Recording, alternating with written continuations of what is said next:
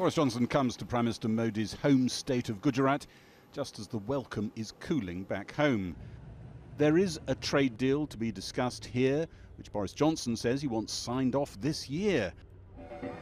On the plane over, he indicated that could include a sweetener from the UK offering easier visas to Indians who wish to fill gaps in the UK labour market. Thank you very much. Thank you. Boris Johnson visited Mahatma Gandhi's ashram this morning. He said investment from India and possible jobs were the sorts of things voters in the UK were really interested in, not who did what when on COVID breaches in Downing Street. But Boris Johnson voters has lasting potency.